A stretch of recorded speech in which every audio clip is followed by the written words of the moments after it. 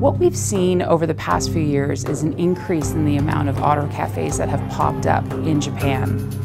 And this otter is actually gnawed off part of its tail, and if that's not a sign of a distressed otter, then I don't know what is.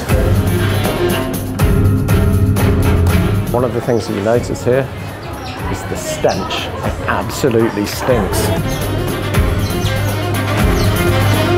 Their behavior is wild. They're not like cats and dogs. Without access to water, without access to proper nutrition, and without access to the enrichment that they normally have in the wild environment, it is a life of suffering.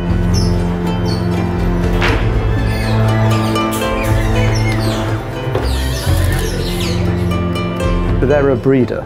Breeder, yes. In Indonesia. And then you buy the otters from Indonesia? Yes. And they send them to Japan. To Japan. Any kind of animal they can provide here. Yeah, if the price is right. They've been taken away from their mother, and now someone is trying to sell them essentially to a complete stranger. He's a buyer. He has exported otters before. Yes, exported not just otter, any animal.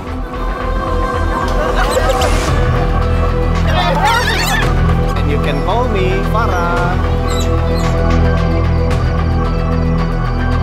知らないところで交通事故に遭ったり海の底に沈められたり、それはわからないですね。なぜならものすごいお金高いです。